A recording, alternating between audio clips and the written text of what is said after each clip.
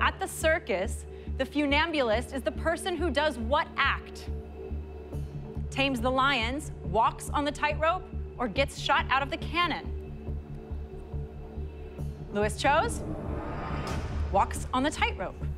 That's the only one that I think has a formal name that I remember because I've seen the word funambulist before, so I think that's right. Is the correct answer walks on the tightrope? It is!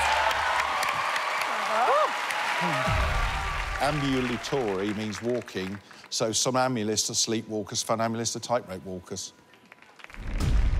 Look at you showing off. That's what I do. Yes, it is. All right, next question. Who did John Lennon marry in August 1962?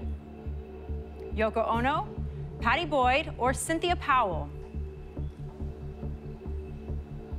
Lewis selected Cynthia Powell. I remember when he was on the Ed Sullivan Show, he was introduced as the married one, and that was his wife.